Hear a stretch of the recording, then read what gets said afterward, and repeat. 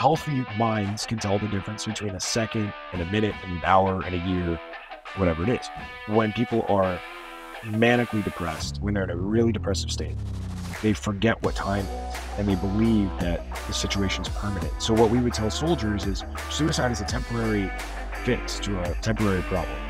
So we tell the soldiers, like, if you're going through something and it feels like it's forever, it's not. It's just temporary, whether it's a divorce, bankruptcy, fear of whatever it is, whatever they're going through, like suicide isn't the right answer. All right, everyone. Welcome back to the Art of Masculinity. Today we're on with Dan Joseph. He's been genetically modifying Iraqis for his whole... Wait, no, I got that mixed up. He's from Iraqi parents. What's going on, brother? How you doing?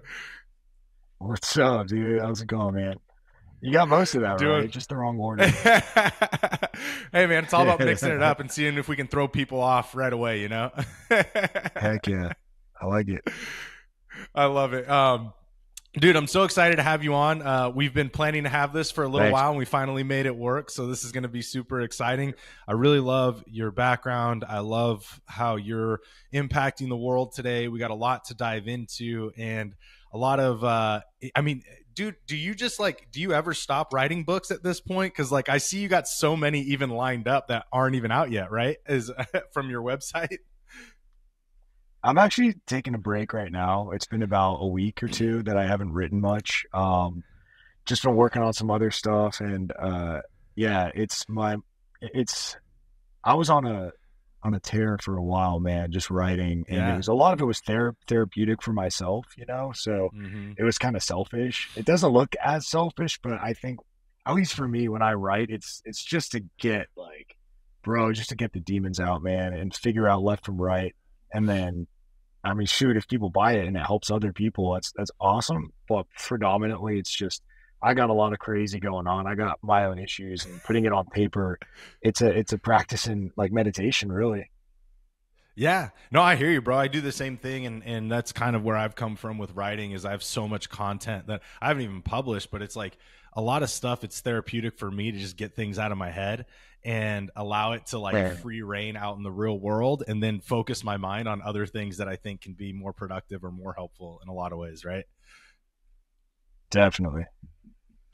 I love that, brother. Well, hey, man, let's dive a little bit into your past. Now, I know it, but I can't do it as much justice as you can. So let's give people a little bit of background, and we're going to jump into your story here because I think it's super powerful.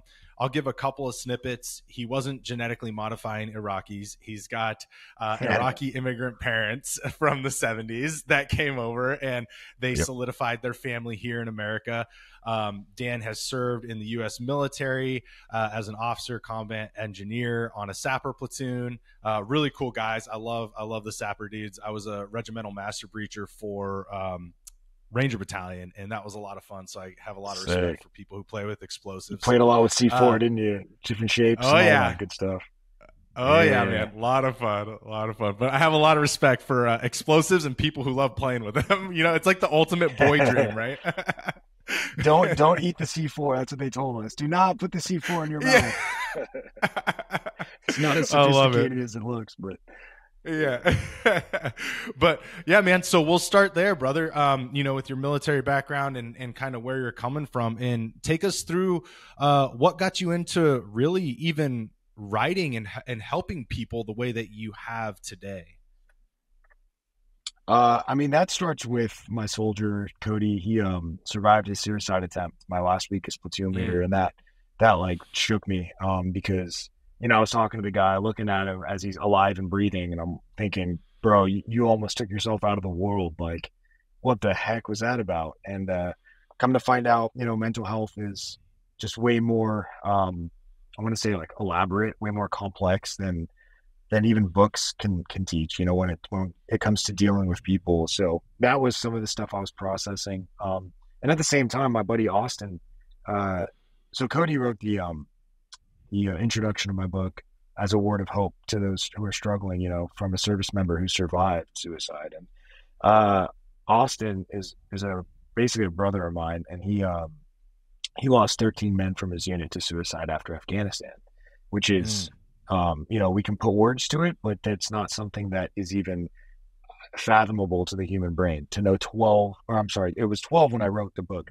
After the book was published, the 13th guy took his life, Wow. and he knows all. He was in Afghanistan with them, right? And so that kind of stuff really bothered me, like at a deep, deep level, because after being around soldiers and just seeing how, I mean, you get it, like the dark humor and just all the stuff that they do and they put up with and they sustain. Um, what really bothered me was that there's not bad guys out there that are taking their lives. We can't fight an enemy that's strong enough, and so they're taking themselves out. Just the irony of it is Mm. mind blowing to me, and so they're the ones who inspired me to write. So I'm sorry to make this super heavy right off the bat, but that's honestly my why. And many times I wanted to like abort the project and not finish it, not finish writing. And there's another a vet friend of mine, Kelly, and he would just tell me, or Cage as we call him, and he would tell me like, "Hey man, what's the reason you're writing? Like, why are you writing this book?" I'm like, "For Cody and for Austin predominantly." And he said, "Okay, then only focus on those guys. Like, screw everybody else." Um, and I've never been combat deployed. I was in a non-deployable unit, but a lot of my peers were, and for many years, like over a decade in different war zones, and just what they taught me about what goes on in their minds and the stuff they deal with, like their version of normal is insane. Um, from the Mm. stuff that they've seen in the Middle East, um, and it's just I love those guys, man, for what they're willing to carry that they don't talk about, and they don't get awards for that stuff. It's invisible stuff, man. It's really tough to bring up, and so I just wanted them to not feel like freaks in their own skin, you know. Mm. Yeah, that's powerful, brother. And So there's a lot, so much that, our combat vets hold deep down that they don't share because they feel like they'll be looked at as freaks or some kind of abnormality if they share that with somebody who doesn't really understand. So, really understand, like, it's I really cool to listen that you're hearing their stories and then you're putting it into words for the world to see, so then these guys can feel like they're almost sharing that inner dialogue. Is that kind of what it feels like to you? Yeah, and it felt really dirty doing that because I didn't go through those scenes, right? I didn't experience that. And I don't write too much stuff. I don't write too much detail about what they experienced. It's more of like some vignettes, like some examples of what they went through. Because OPSEC and stuff, right? Some guys are still in the military, some guys are still operators.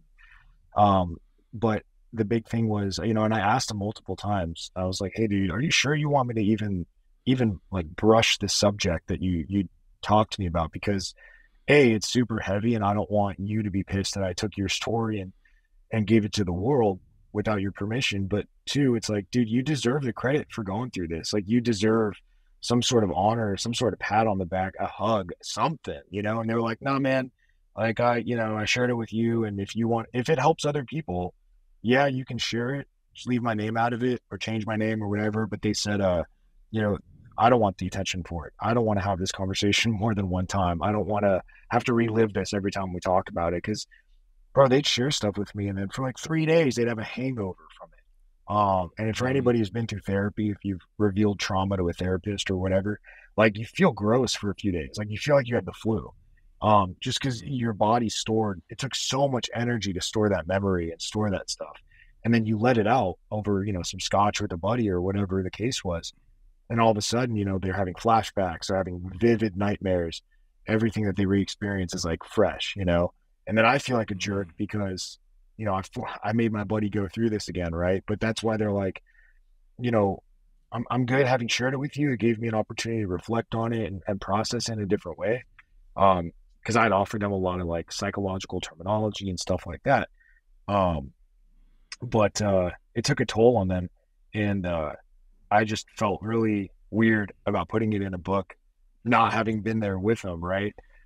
Almost like a version of survivor's guilt or like just shame from not having contributed. But they were stoked. They're like, "Hey, thanks for listening." And I haven't really told anybody else this stuff, but if it helps another guy stay alive, share it with them. Because that's the point, right? Keeping other service members, uh, you know, on this side of the grass, like walking around, breathing, alive. It's really basic, dude. Just keep our guys from killing themselves. Um, yeah. Yeah. I think that's special though, man. I know it might feel like a little bit dirty to you, or it doesn't feel like a genuine to you because you didn't experience it. But in all honesty, like giving them a Right. voice and allowing that to be shared with the world allows other people to gain insight that they never would. And so it's Yeah. such a double edged sword for you. And I hear that and I see that. And on the same token, it's like, bro, it's really amazing what you did by putting that information out and giving people that insight, because most people can't understand that or will never understand it. But to be able to read it and at least get some kind of overview is really special, man. It's really cool. Yeah. Thanks, man. Thanks. It's definitely for these guys, and I mean, obviously, like for any service member, they deserve a ton of respect for this, and having friends who are like team guys, right? Even more so, how much more like private are those guys, right? And so a lot of the lessons, a lot of things they've learned, they keep to themselves because they can't put it out there. They don't, they just can't afford to have their anything public. And but that means it's just more weight compounded on them, more stuff that gets to reverberate on the inside of their skull that they're not letting out. And that's what bothers me the most. And so what's the balance on help these guys talk, help them share for their own health, And at the same time, by the way, for like new officers coming in, new dudes in the military or gals, whoever it is joining, like to understand the volume and the weight that your subordinates potentially could be carrying that you'll never know about, but it does affect them, and that's so important for leaders to understand, man, because just the way we talk to them, the tone of voice, like I've seen it. I've seen an enlisted guy tell a high-ranking officer that he's going to put hands on him if he talks down to him again, because this dude's been to war,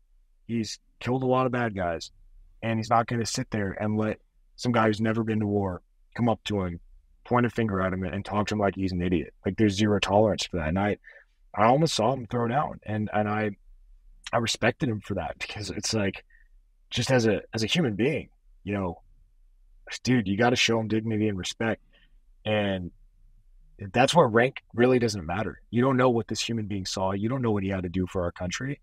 So if you're going to talk to him like he's stupid, and you're the last straw, sucks for you because you're about to catch a royal beating, and um, I don't know, man. That's the kind of stuff that really impacted me. That's the kind of stuff I observed Yeah. as a leader is seeing that in the soldiers.